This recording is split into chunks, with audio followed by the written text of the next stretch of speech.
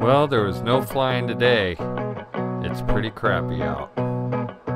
So I think I'll stay inside. Hey guys, in today's video I'm going to show you how to make a Mavic Mini Sunshade just like this one. Use it all the time and it's super cheap to make. This is all you're going to need to make it. Basic supplies.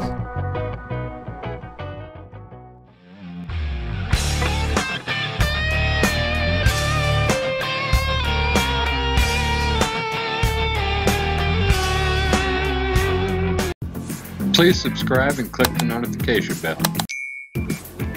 I recommend you use this, it's a lot more pliable. Step 1, print out the template. Step 2, cut out the template. Remember to take your time cutting because this is actually going to be the shape of your sunshade.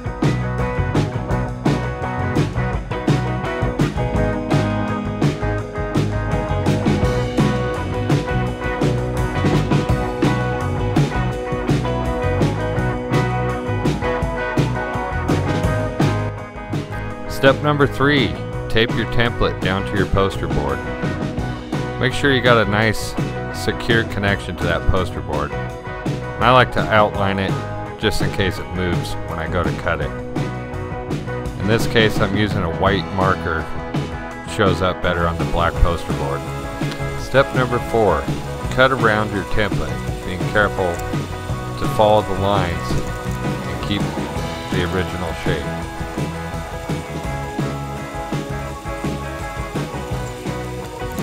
Once you're finished cutting, go ahead and remove the template from your poster board.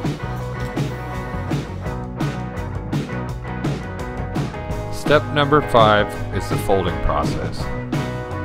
This is crucial to maintaining the shape of your sunshade. Now I was using a real stiff poster board, that's why I recommended that other brand. It's much more pliable and easier to fold. However, all I had was white for that type.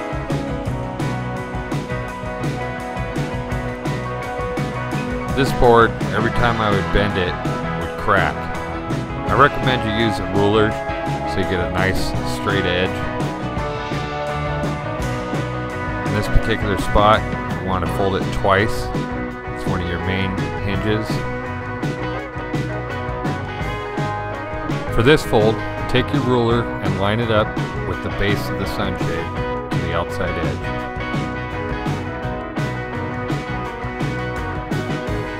Just try and keep it as straight as possible. You'll get a much cleaner look when you're finished. That's why I recommend using a ruler. It's a lot easier to line up your edges. That's it. We're ready for our final step.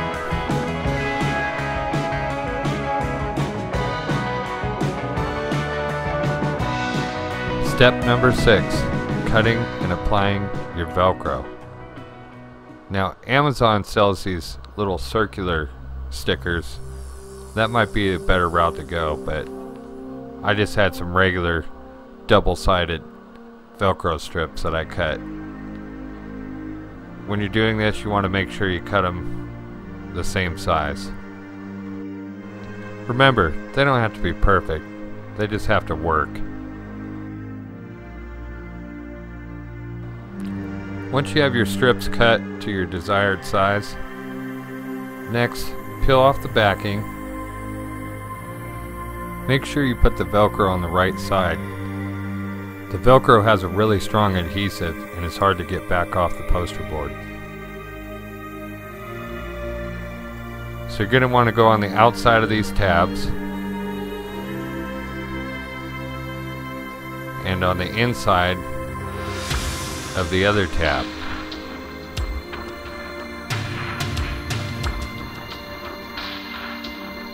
I try to center them so that when I apply the two sides together, they'll line up correctly. Once you've done this, you're pretty much set.